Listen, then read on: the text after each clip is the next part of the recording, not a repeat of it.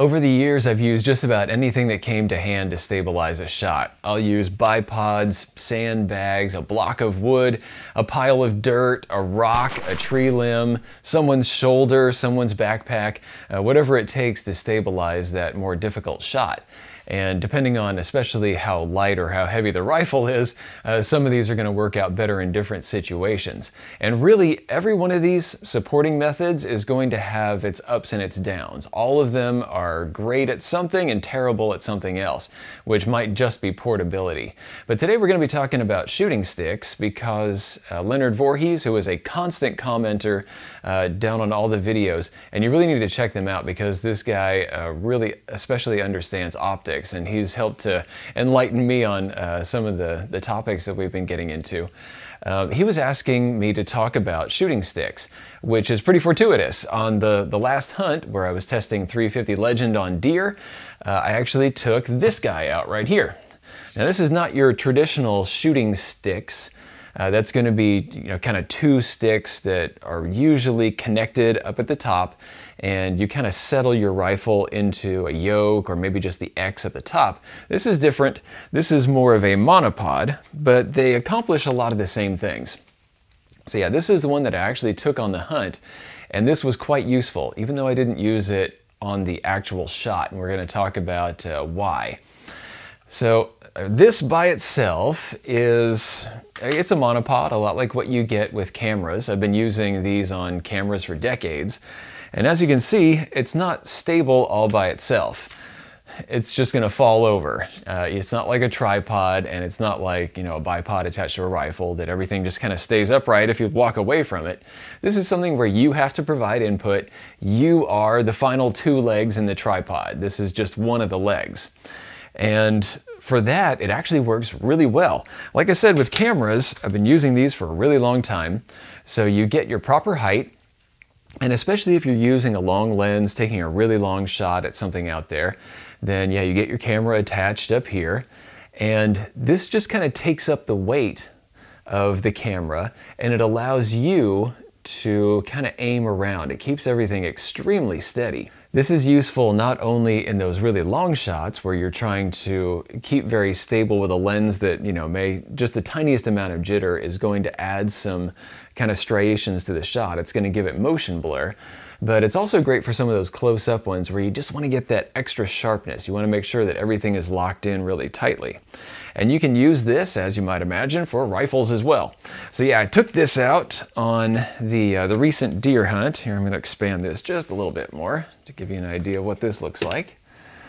So yeah, you just kind of drop the rifle into the yoke, and you can see how stable this is already. I've just got one hand on the handguard. Nothing else is taking up any of the weight. I'm just kind of using this back hand to aim around and to provide that last bit of balance. But especially once I get this tucked into the shoulder and then set the proper height, yeah, this is extremely stable.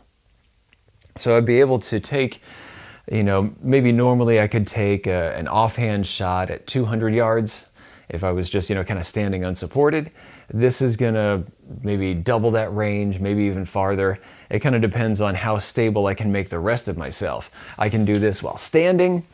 I could do it while sitting. I could be, actually sitting kind of flat on the ground and have this at its lowest position. And I'm gonna be able to get all kinds of stability out of this. It's a lot like having a tree that's holding up the rest of this. And the cool thing about this is that I can very quickly choose, okay, how do I want this to stabilize? Do I want it out toward the barrel? If I do that, it's going to make the swing a little bit on the slow side. And if I push it a little bit more toward the magazine, then maybe I can have a little bit more flexibility of movement. I can probably swing through a moving target. This right here is the Primos Trigger Stick. And there are actually different models of this. This one is the monopod version. There is a bipod version as well, and a tripod. And this works all the same way with all three of them. If you want to collapse this, if you want to change its height, all you do is just squeeze this trigger, and then you can choose the height. And it's actually pretty quiet on that. You can see that the yoke here is pretty generous. You can even get kind of a varmint forend. If you have a larger bench style rifle, you can still pretty well get it inside these.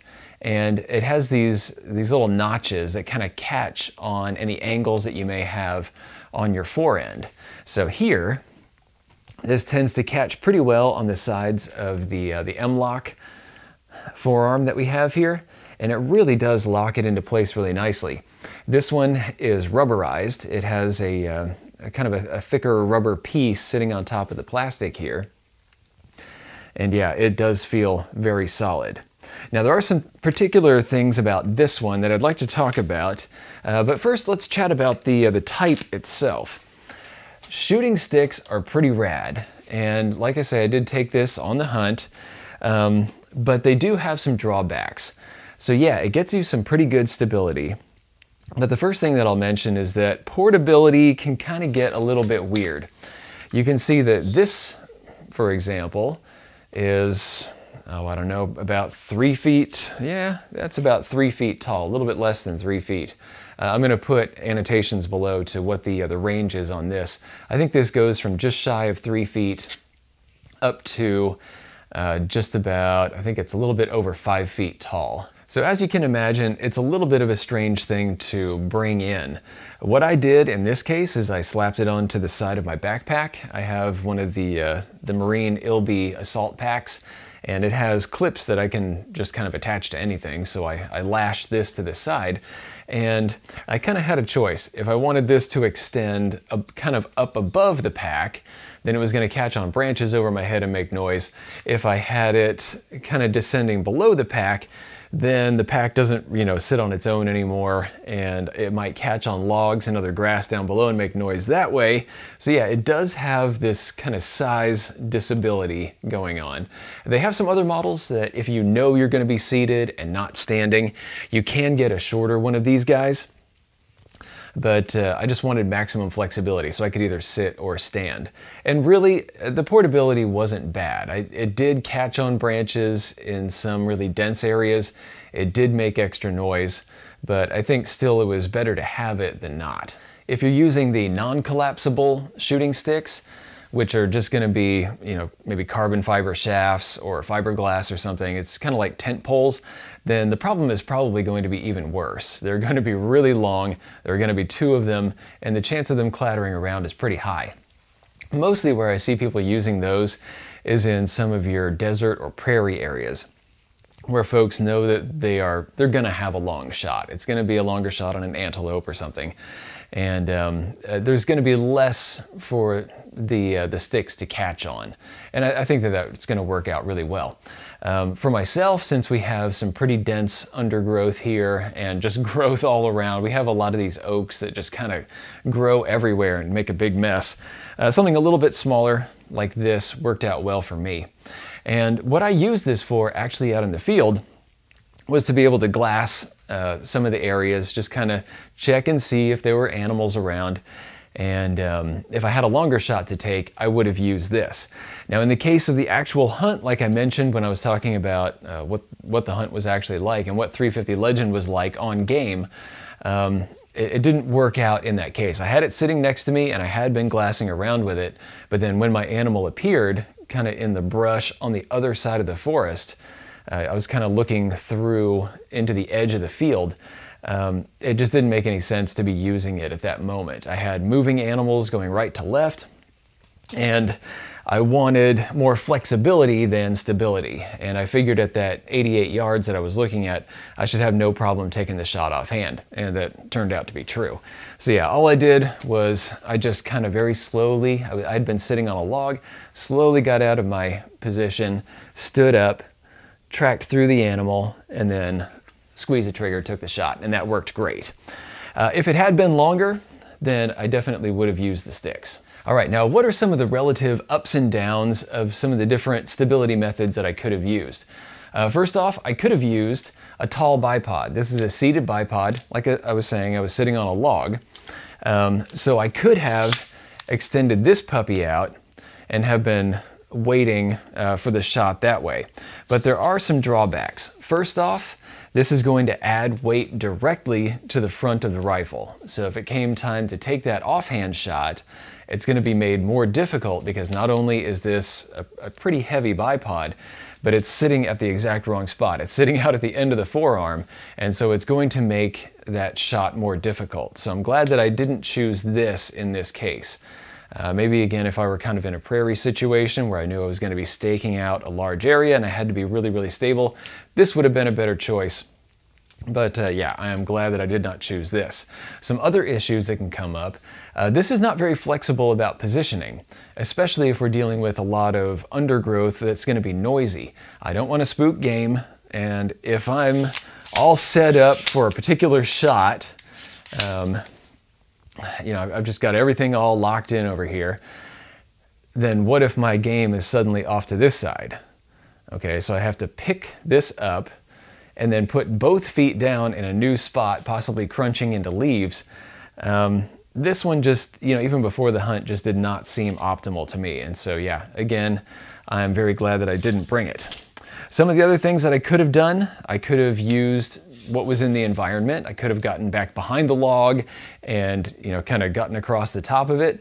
That wouldn't have worked in this case because the only way I could see my game was actually to get up over the top of it, so I couldn't really rely on that. And there weren't trees close enough to me to use those as a stability method either. I would have had to walk through all these dry leaves, crunch, crunch, crunch, to get over to a tree that I could use for stability. I could have used the traditional shooting sticks. Kind of the same problem with the bipod. I would have had two items that I'm trying to crunch through the leaves and get just right.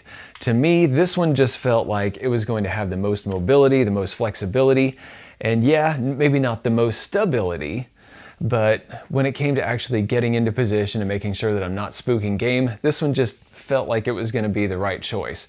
And overall, I was very correct about that. If I was looking at some of the animals that were a little farther off in different areas, this didn't spook them at all. At $63, I think, is this worth that price tag, and what do we actually get with all of this? First off, yes, I think that this is worth the price tag. This is going to be an item that's going to come with me on a whole bunch of hunts. It is a little bit pricey for just a stick that's going to hold the rifle up, but I think for the features that come on this, yeah, it is worth it. Why don't you come up here and we'll take a close look at its features and functions. Let's start at the base where all the stability comes from. You can see that it's a pretty big foot. There's my thumb for reference.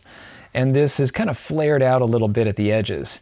It has these cutouts that are going to work kind of to grab into the underbrush, you know, whatever you're standing on. But I think more importantly, if you're in a ladder stand and you want some good stability without this thing moving around a bunch, even if you tilt and wobble the stick, then it's just going to kind of grab onto the wire or whatever your ladder stand is made of and kind of grip into that. And that should help keep it from being really noisy too. Moving up, we have an aluminum pole. Like I said, this is the tall one. So this is a pretty decent size object, and we have these labels that remind us how to use this thing. This has two different sections that extend. One of them is a bit more manual. So for this one, I actually need to grip the top and the bottom and then pull to extend it. And it's actually pretty darn quiet to extend. Here, let me put this on a tripod so you can hear it. The camera's back there, but I've got my microphone attached to me and it's really close up. So here's what it sounds like to extend it. Just kind of a gentle hush. As for the second extension piece, it doesn't matter if you hold it. This is going to work under gravity. All you have to do is just squeeze the trigger. And again, the same kind of hush. Very quiet. This is something that shouldn't spook game unless they are right on top of you. And as you can see, this has a very smooth pivot. It feels like it's on ball bearings. That's how quiet it is. It moves around very, very smoothly. So if you're needing to track through a shot, it's going to be pretty quiet along that axis. Now when it comes time to stow, this is where things get a little bit different. Stowing the upper section is every bit as quiet as extending it. However, keep in mind that when you press the trigger to extend the bottom section as well, that's actually pretty noisy. It sounds like there may be a spring somewhere in here, and it sounds like you're kind of clattering against each of the little spring loops as you go past. So be careful when you collapse it. Extending is fine, collapsing not so much. Up here we have the head, and you can see that it has a very comfortable pistol grip. It actually, I think a lot of pistols could take note by this. It actually feels pretty darn good. But yeah, you get the trigger that's big enough for 2 fingers, if you want to work it that way. And it's all camouflage, so pretty cool. Up here on the head area, we have, this is really like a tripod head that has a detachable foot. I don't know if they have other products right now in stock that you can use to swap out here, but you actually can remove this. So I can pull down on this safety that kind of locks it all in place, and then pressing this button on the side will release the head. So there's that. If they have other attachments that maybe have M-lock or Picatinny that you can just, you know, connect it directly, then who knows what kind of stuff they might come up with in the future. This has a pan head, so this actually can rotate once it's in place, and I found that this is really the only noisy spot in the whole system. I plan to take this apart. I'm gonna just take a couple Allen keys, pop these out, separate these 2 sections, and I'm gonna get some grease between this plate and the top, because this is kind of crunchy, especially in the cold out in the woods. I could hear this creaking around a bit, so we're gonna fix that. That's what the socket is like up here at the top. So that's how it opens and closes. That's how it locks that piece into place. It seems very secure. Nothing should pop out in the field. One thing that I'd like to see is perhaps an attachment for a quarter 20, yeah, I think it's quarter 20, a screw through here, so that you can attach a camera or other device. So I could actually use this as a monopod for my camera as well. Those are my thoughts on shooting sticks in general and the trigger stick in particular. This is a product that I'm going to be taking out a whole lot, I think on pretty much every hunt. Even if I just leave it in the truck, like maybe if we get to a smaller field where I know that I'm not going to need that kind of stability, then I'll at least, you know, have it nearby. And if we get into an area where maybe there's a longer shot available, yeah, this is definitely coming along. And if I'm up in that ladder stand, yeah, definitely taking this. Thanks a lot for watching, you guys. Here's a list of the Patreon folks that make videos like these possible. Thanks a lot, you guys. I hope you got something out of this, and maybe you can take your hunt to the next level. We'll see you around in the next video. Thanks for watching. If you liked this video, be sure to like, share, and most importantly, subscribe. Even if you didn't like this particular content, go ahead and subscribe. There's probably something coming that's more up your alley. Check out this playlist right here. This is going to have videos in a similar vein to what you just watched. These 2 videos we cherry-picked for you. And finally, the Social Regressive is on Patreon. So you can become a patron of the destructive arts and earn some goodies while helping us to provide high-quality videos just by kicking us a few bucks a month. Thanks a bunch for your patronage.